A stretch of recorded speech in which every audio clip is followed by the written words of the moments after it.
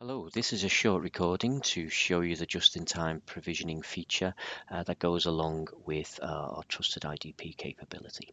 So here you can see I have a user who's called FedUser who's logged into a tenant that I'm calling the spoke. So this is the upstream IDP where the authentication happens. In this case, the user isn't accessing a local application, he's accessing an application via a hub. So another tenant, which is also OneLogin, where the Trusted IDP feature is running. And so in this case, the Office 365 application is related to the hub tenant rather than the spoke tenant. So if I look at the user store in my hub, you can see the Fed user account does not exist. And if I look in the Office 365 target application, again, there is no user account there. So let's look at the user trying to access this application for the first time.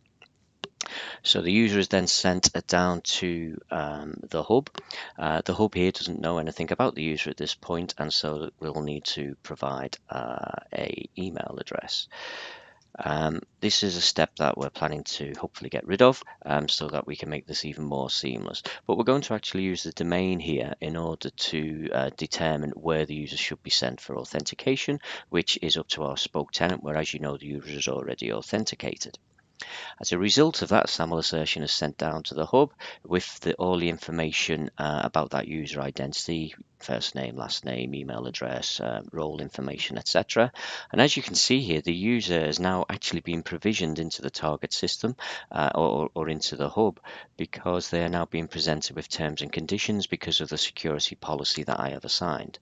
If I hit refresh on the user store, you can see that the Fed user has actually been provisioned already.